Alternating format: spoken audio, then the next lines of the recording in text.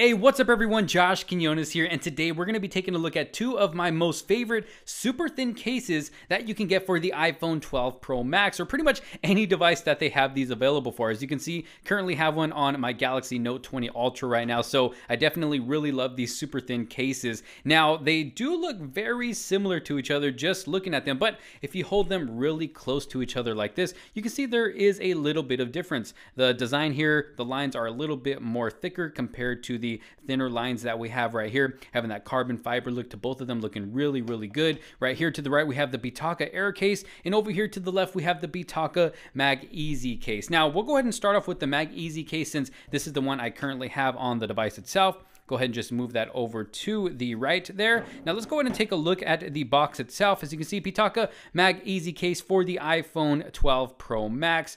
You got 100% genuine aramid fiber, 17 grams of lightness, 0.85 millimeters of thinness, wireless charging friendly. Going to the back, you can see that this one is made with bulletproof material, so it's supposed to be pretty durable for a super thin case. And I gotta say, with my Galaxy Note 20 Ultra, I actually dropped this device with this case right here, and surprisingly, nothing happened at all. Being how super thin this case is, I thought maybe some damage would have been done, but it's actually pretty durable for a super thin case. And like I said, made out of bulletproof materials. Now, I wouldn't go shooting this or anything like that, because it's not going to stop a bullet. So don't go trying to protect yourself with this case right here, but it is made out of bulletproof materials. The thinnest protective case you can get, metal plates embedded. So as you can see right here, it shows us that there are metal plates in the back of this device right here. Now, even though it has those metal plates, it does still work with wireless charging. So let me bring over my wireless charger right here.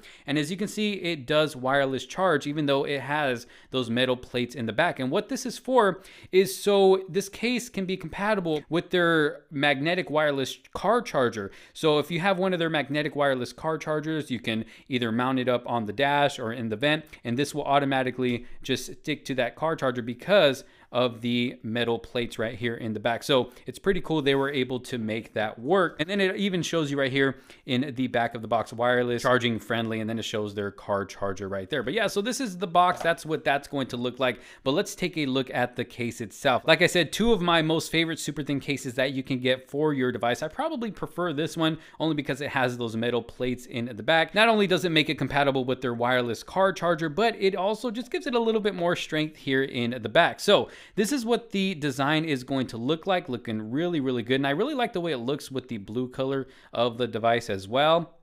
Got a little logo down there at the bottom. Going to the sides, get full coverage on the sides except for the button itself, so you have easy access to that button.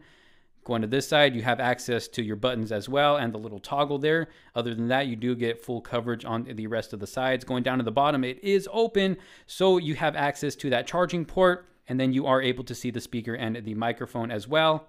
And then going to the top, that is open as well. And then going to the back once again, it looks like we got a pretty good cutout for the camera module there. As you can see, it pops up just a little bit more than the camera module. So if you happen to put it down flat on its back like this, slide it around, that camera module shouldn't get scratched. It should not touch any flat surface. So you got just a good enough little bit of lift there to where you can put it flat down on a table like that. Then going to the front display, you're not really going to have too much lift. As you can see there, it does kind of wrap around just a little bit right there. If I can get close right here, you can see it kind of wraps around. Now I am using a tempered glass screen protector, which does raise up a little bit, but if that screen protector was not there, we would have just a little bit of lift coming from this case right here. So overall, for a super thin case, I think it's really nice, and you're going to get some decent protection. Maybe not from super heavy falls, but as far as light falls go, or just any scratches, if you put your phone down like this, you slide it around, you're definitely not going to get any scratches on your device. But this definitely wouldn't be a case that I would use to go outdoors hiking or a construction job or anything like that. But if you're going out, you know, on more of a nicer occasion or a casual occasion, this would be a really good case to put on this, especially if you don't want to add too much bulk to your device. But overall, looking really good. Again, this is the Bitaka Mag Easy case. And like I said, even though it has those metal plates in the back, it does work with wireless charging. And as far as the way it fits on the device, it doesn't feel like it's going to fall out. It's on there nice and secure. I'm trying to push it off right now.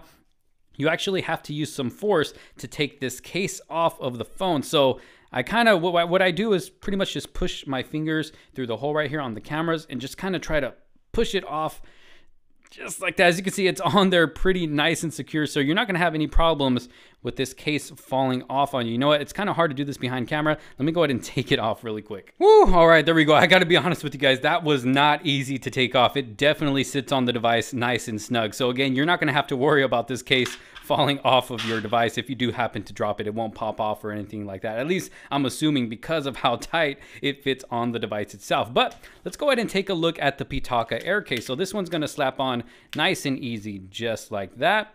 Now let's go ahead and take a look at the box real quick. Again, Pitaka Air case, made with genuine aramid fiber, silky and soft to the touch, which it is really soft to the touch. Actually, both of them are.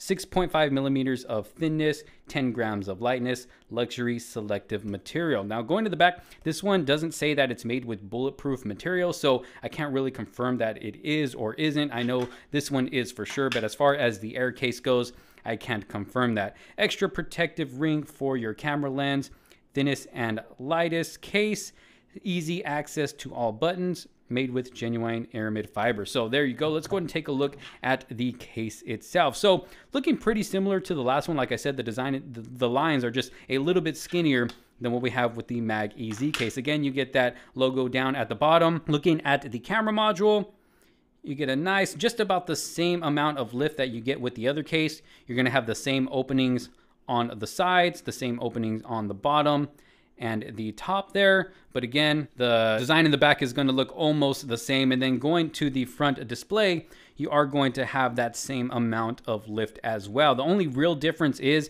with this one and this one right here is that the Air case does not have those metal plates in the back like the Mag EZ case, but it still will work with wireless charging. As you can see here, let me turn that on. So this case will work with wireless charging. It just won't work magnetically with that wireless car charger that Pitaka offers for your vehicle. But other than that, it will work with regular wireless charging, like I said. And then of course you have the opening for regular charging as well. But very, very nice. Now I know I said I do prefer this one over this one, but at the same time, I kind of like the thinness of the design here rather than the thicker lines. I don't know. It's kind of hard to decide. Even though they look so similar, at the same time, they are different as well. But this is the Pitaka Air case, looking really, really good. Now, I don't know if it's going to be just as hard to take off as the other one was.